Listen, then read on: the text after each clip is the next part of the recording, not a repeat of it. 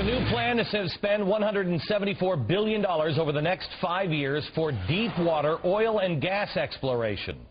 Does this make sense or what? Finally, energy independence. It's not just a slogan anymore. If you live in Brazil. Because it ain't us that's doing it, it's Brazil. They're the ones doing the exploration, but don't worry, the U.S. has a plan too. We're going to drive magical plug-in cars by 2012. This is President Obama on his top priority initiative today. The days of Washington dragging its heels are over. My administration will not deny facts. We will be guided by them. We cannot afford to pass the buck or push the burden onto the states. And that's why I'm directing the Environmental Protection Agency to immediately review the denial of the California waiver request and determine the best way forward. This will help us create incentives to develop new energy that will make us less dependent on the oil that endangers our security, our economy, and our planet. By the way, in another attempt to prove that Washington has absolutely no clue on what you think or really don't care, a Pew poll just ranked the top 20 voter concerns. Guess where global warming came in? All the way down to the bottom. Last one. Number 20. Chris Horner, author of the new book, Red Hot Lies. Hello, Chris. How are you? Hi, Glenn. I love to hear that this administration will not deny facts, as in global warming. Well, apparently not. They might be onto something about talking about letting science dictate their decisions now. You notice his first 2 of 3 arguments for his global warming agenda were energy security, meaning he at least acknowledges that he can't make the global warming case or the case for the global warming agenda by talking about global warming. It's a small step.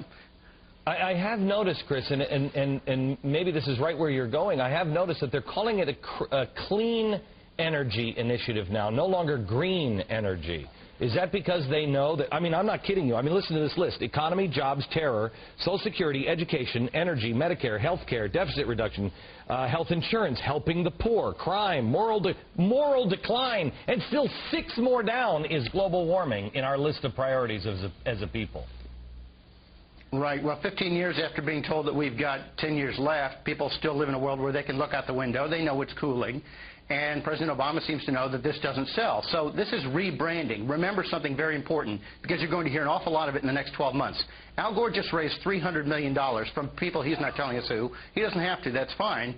But $300 million simply to rebrand global warming as a climate crisis. So there's going to be a lot of this. It's nothing more than spin in order to get the public or force something on the public that they clearly are not buying. Okay. They're now talking in California, I mean, a state that is bankrupt, a state that, I'm not kidding you, if you get a refund in your tax, they're going to issue an IOU. They're now making this a priority to raise the emission standards, which will cost taxpayers or car owners in California an additional $1,000. What is wrong with these people? Economy, Glenn. What? That's called a stimulus. Yeah, look, this is also called the Slow Learners Club. Okay, California's energy policies are a significant reason why they have regulated themselves into bankruptcy, and people are fleeing the state by the month. Now we want to nationalize California's global warming policies, and guess what? This global warming vehicle standard is the first thing that the European Union jettisoned when they began to realize they actually can't walk the talk of their global warming alarmist rhetoric. And by the way, they're not walking the talk. Right. So this is going to prove to be a debacle. This is well, it's California. Look at California, I'm all in. If you want to do this, I'm serious. I am absolutely all in. This show airs at 2 p.m. Pacific time. You keep this up, I'm going to have a lot of people sitting at home watching Cheetos. Until you can't afford cable, I'm going to have like a huge number every night in California, because you're all going to be sitting at home looking for something to do. My gosh, now you've got Obama saying that there's a possibility they're going to go for Kyoto in a way, and help me out on this, Chris, in a way that we wouldn't have to have the Senate ratify this?